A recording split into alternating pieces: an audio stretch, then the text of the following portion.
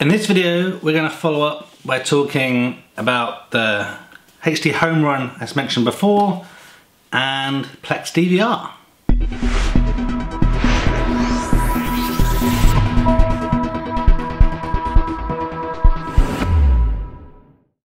Okay, so if you're a subscriber to the channel or you saw the previous video, I looked at setting up this HD Home Run Connect, and what I mentioned was my ultimate aim was to integrate that with my Plex solution.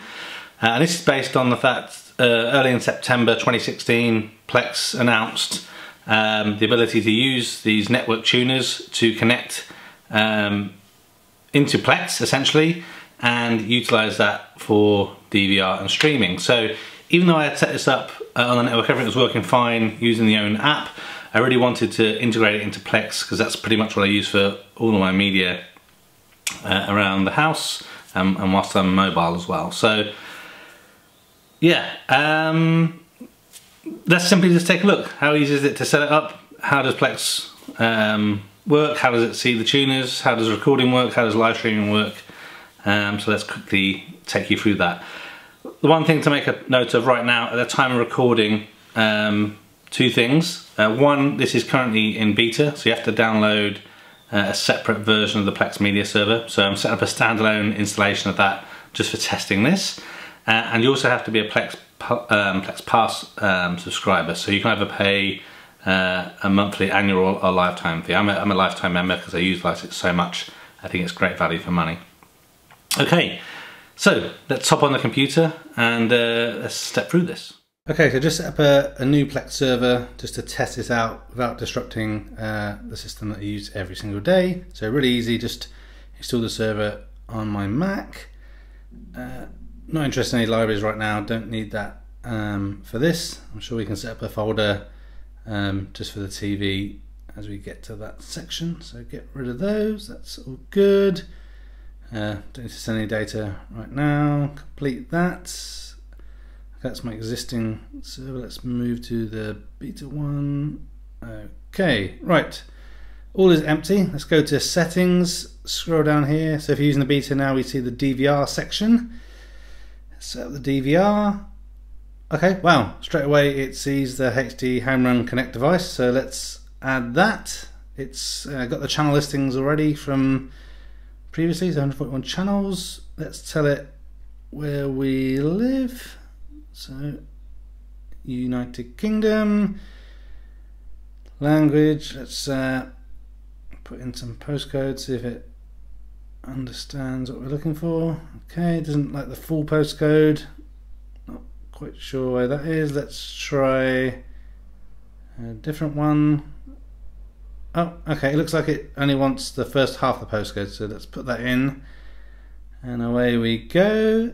So it's just gonna download the channel guide. So yep, Central Midlands area, that makes perfect sense. So let's click continue. Looking good. So DVR setup is complete. Find the programming guide, recording schedule, You can still use it whilst we are downloading. Excellent. Right, so let's have a little look. Okay, so you can see on the left there the programming guide is spinning as it's downloading. We can see at the top there EPG 0%, so that's starting to do stuff. We can see the starting now, so well, starting soon and on right now, so that's interesting. So I wonder if we look at the on right now stuff, if that means we can live stream it. I hope it does. Really wondering how long it's going to take to build that EPG. It still says 0%, but obviously stuff is feeding in. So kind of curious. I'm really loving the fact that you have the pictures and then a bit of information about it. Oh, upcoming movies as well. Excellent. So if you're really just interested in movies and sports, you've got some focus there. And the news. Never anything good on the news. On right now. Babe Station, of course. Right, let's see what else is on right now. See if there's anything that we can try and live stream and see how that works. I like how it says how long the program has left, so 16 minutes left for most of these, because I guess it's finishing on the hour. It's nearly 10 PM right now. Okay, let's check out this Ripper Street. So, okay, didn't seem like we have any option other than a record button. It sets in standard definition, so I guess let's try and record it and see what happens. Okay, as expected, we don't have a library for storing TV, so let's just create that and store it locally. Let's just put it on the desktop or something. No, I guess it doesn't really matter where it is, just somewhere in a place that you can find it to close down later. Okay, users, desktop, good. Pop it in there. Away we go. Add library. Okay, we should be good to go. Right, so yeah, press record. There we go. Just record just this episode. Add it to the TV shows folder. Press record. And recording scheduled. So I assume that means it's recording now. Yep, there we go. We can see it in the recording schedule. I guess that the circle progress shows that the TV show is nearly completed. I guess that's 16 minutes left. Interesting, it doesn't show in the TV shows right now. I guess it doesn't get appended to that folder until the recording is completed. I wasn't sure if it had kind of partial content that could be kind of rewound, so kind of like you're watching live TV, but a few minutes behind. Let's see if we can schedule something else to record as well, just see how that dual tuner capability works. So both of these programs will be on at the same time.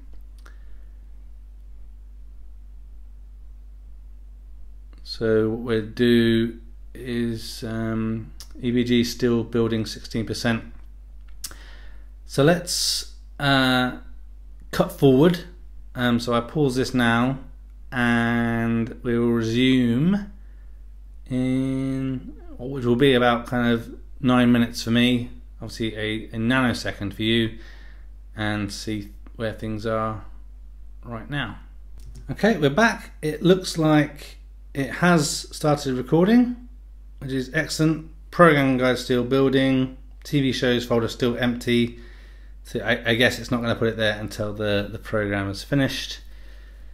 Program guide is now at 73% though, so a lot more shows in there. I really do like how it's presented so that we can look at what's been populated. Okay, so we just jumped forward in time a little bit more. Ripper Street is about to finish, so let's see what happens when that comes to an end. I think one thing that will be interesting, it's been a long time since I recorded anything, but obviously sometimes programs run over their scheduled allotment. So does it extend or does it literally a hard stop at a certain time? That'd be interesting to see how it copes with that. Okay, just a few more seconds I think until this finishes. It's like watching paint dry, but in a graphical format. Okay, it's finished. The little record button's gone. You get the pop-up there, matching the metadata for Ripper Street on Beta Plex, downloading the metadata. Excellent, excellent. Right, now we have a play button there, so I'm guessing we could just press play from there. Let's just see it's in the TV shows. It was empty before though. No, it is there. It's got the artwork. Everything looks snazzy. Bit of information about the series. And let's play. So obviously this is going to be standard definition, not HD, so we're not expecting it to be like a world-changing image, but that's a really good, clear image, playing really smoothly. I've muted it on the machine just so that we don't have copyright issues with the sound and everything, but no, it looks good. Skipping through it works really well as well, so that's excellent. No, I'm happy with that. Let's have a look again at the schedule, see if we can play it from within there. That play button. Yep. Okay. Looks like it's loading, and we can resume. Excellent. No, I'm happy with that. Let's quickly just skip forward to the end and see, does the program just cut off, or does it kind of extend if it was running long, and then we'll call it a wrap.